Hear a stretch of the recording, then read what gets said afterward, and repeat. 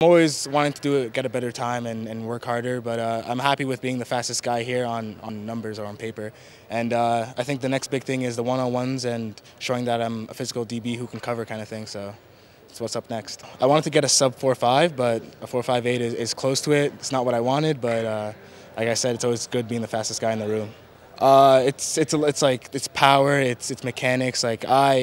I've always been a fast guy, but I went to train with my guy Isaiah at Limitless Training just to get my 40 straight and get my running mechanics. So when I get to the next level, I can be faster, stronger, and bigger, and more explosive kind of guy. I think a lot of people knew I was a fast guy. I'm fast DB, fast returner, but I'm hoping they can see that I'm a physical guy too. I can come down, press, I can play it off, and if it comes down to it, I can come down and make a tackle kind of thing.